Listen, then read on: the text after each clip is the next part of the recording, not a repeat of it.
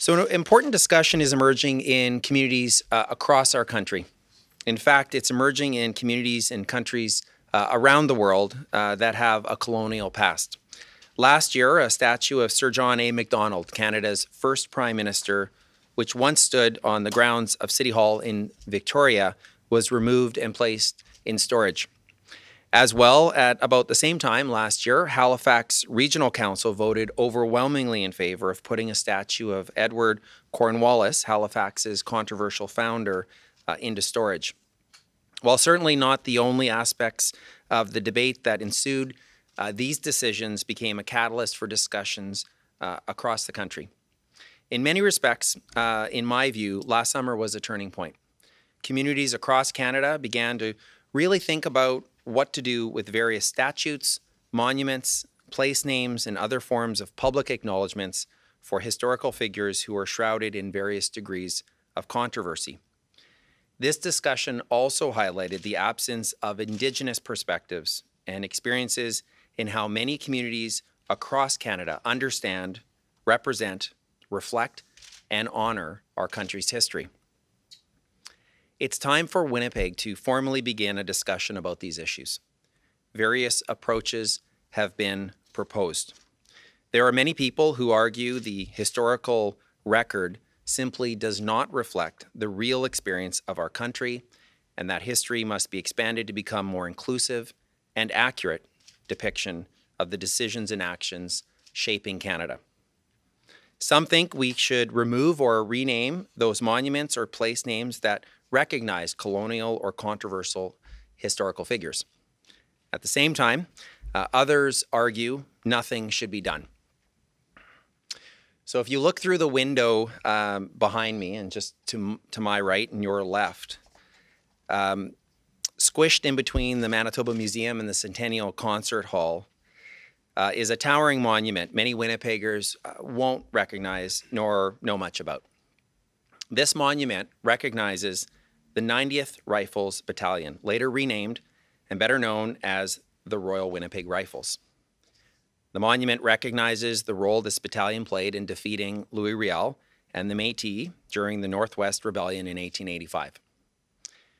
It's one of two monuments in Winnipeg that honors those who died while suppressing the rebellion. The other is in the cemetery at St. John's Cathedral, where some members of the Rifles have been laid to rest. According to historians, until the First World War, this statue represented the first war monument in the city of Winnipeg, a monument that honors the Dominion of Canada's premeditated, calculated, and deliberate suppression of its own people. The Métis, a group of people who today are recognized in our country's constitution. So, do I think this monument should be torn down? I don't. Do I think it should be locked in a closet? I don't. Do I know the answer today, what Winnipeg as a city should or shouldn't do with the monument, if anything at all? I don't. What I do know, however, is we want to be careful not to act first and consult second. As a city, we need to engage with residents and really listen to how they feel about these monuments, names, and other recognitions before we take action. And that's why I'm pleased we're launching a public engagement effort today called Welcoming Winnipeg. This public engagement effort has been tasked with listening to Winnipeggers to help develop a process and policy to guide how the city recognizes and commemorates various historical people and events with place names, statues, signs, and streets. At the same time, the effort will also help guide decision-making in how to reconcile the absence of Indigenous perspectives, experiences, and contributions in the stories remembered and commemorated across our city. It's an engagement effort that will challenge Winnipeggers to examine our history and where it has led our city. It will challenge everyone involved to hear, to learn, and respect the views of all of our residents as we decide where our city is headed in the future. The monument behind me, while not a City of Winnipeg-owned monument, is certainly not the only historical marker in Winnipeg like this. Garnet Joseph Wolseley, born 1833, became Deputy Quartermaster General in Canada. He was chosen to command the Red River Expeditionary Forces to suppress the Riel Uprising. He is commemorated in Winnipeg by Wolseley Avenue, Wolseley School, as well as the neighborhood bearing his name. Vital Justice Grandin, born 1829, was an outspoken supporter for Métis rights, petitioning Ottawa on more than one occasion to protest the expropriation of Métis lands. At the same time, as many of us know, he played an instrumental and leading role in the construction by the federal government of residential schools. He's commemorated in Winnipeg by St. Vital, the neighborhood and shopping mall bearing his name, as well as Bishop Grandin Boulevard. Dewdney Avenue in Point Douglas, it's named in honor of Edgar Dewdney, born in 1835. He served as Indian Commissioner and Lieutenant Governor of the Northwest Territories. His policies included withholding rations from Indigenous people to force them to settle on reserves. Donald Alexander Smith, born 1820, received many honors from government and private sector throughout the years. He's frequently criticized for corruption. He also played a leading role in national railway development. In fact, he drove the last spike that completed the railway in Canada, a symbol for some that Canada had finally unified from sea to sea, a symbol for others that Canada had been stolen forever. Donald Smith is commemorated in Winnipeg by Donald Street, the location of our city's whiteout street parties, as well as Smith and Strathcona streets. These historical figures were complicated men. I can understand and appreciate why the reputations and actions are viewed so differently by people engaged in this discussion. The point here is this: the history of our city, of our province, of our country is intricately interwoven into the cultural fabric of our city in ways many of us may not immediately recognize.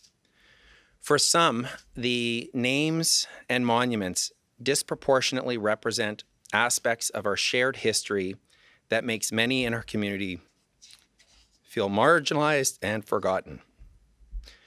For others, the names and monuments celebrate progress, the development of a nation and a history that they know, understand, and are familiar with.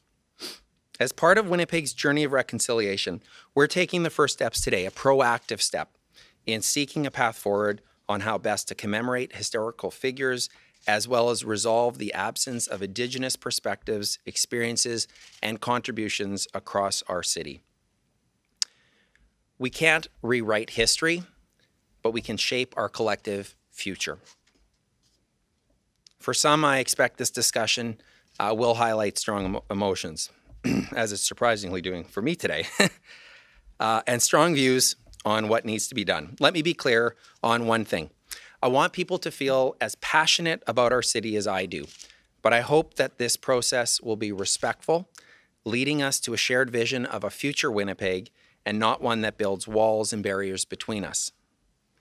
I hope Winnipeggers will take this opportunity to share their story of Winnipeg, whether their families have been here for a year or whether they've been here for generations. I hope, too, that everyone will take the opportunity to be part of our journey of reconciliation. And by doing so, join us in helping to rebuild the mutual trust. Join us in returning the story of Canada originally envisioned by our treaties, a story of peace, respect, and partnership with our Indigenous peoples. I had a conversation yesterday with some of my peers from other cities, and some of whom I've referenced in my formal speaking notes.